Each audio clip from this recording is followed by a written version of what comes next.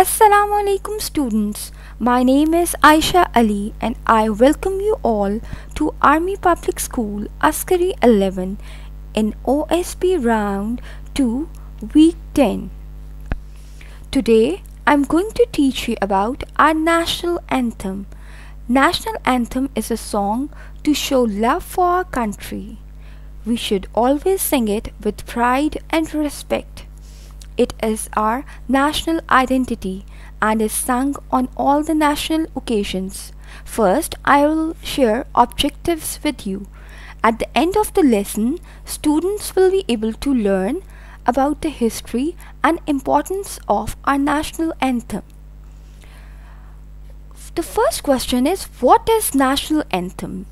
National anthem is a solemn patriotic song officially adopted by a country as an expression of national identity. Points to remember. Our national anthem's tune or music was produced by Ahmed G. Chagla in 1949. Our national anthem was written by Hafiz Jalandhari in 1952. Our national anthem is in Persian language. Only one Urdu word ka is used. National anthem was released first time on Radio Pakistan on 13th August 1954. National anthem has 3 stanzas as you can see it on the screen.